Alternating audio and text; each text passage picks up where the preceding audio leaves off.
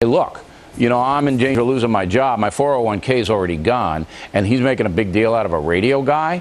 This has got to stop. Now, Laura is taking her clothes off. Is that for my ratings benefit?